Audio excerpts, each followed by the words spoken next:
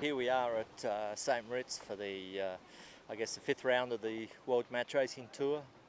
I'm with YANMAR Racing. My name's Peter Gilmore. We're looking forward to some great racing here today.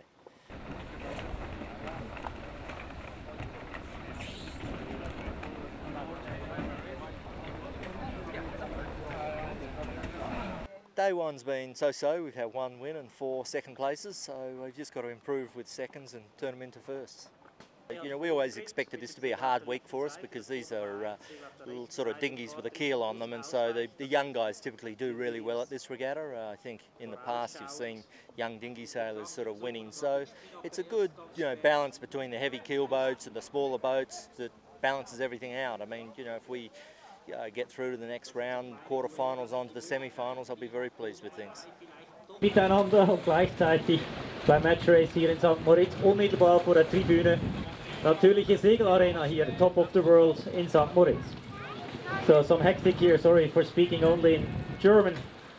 Time has the penalty flag, and that means that they have to do the penalty immediately while given, so they cannot wait until the penalty and the finishing line. Distanz. Ja, vielleicht ist es doch etwas größer als auch hier, gentleman-like im Ziel.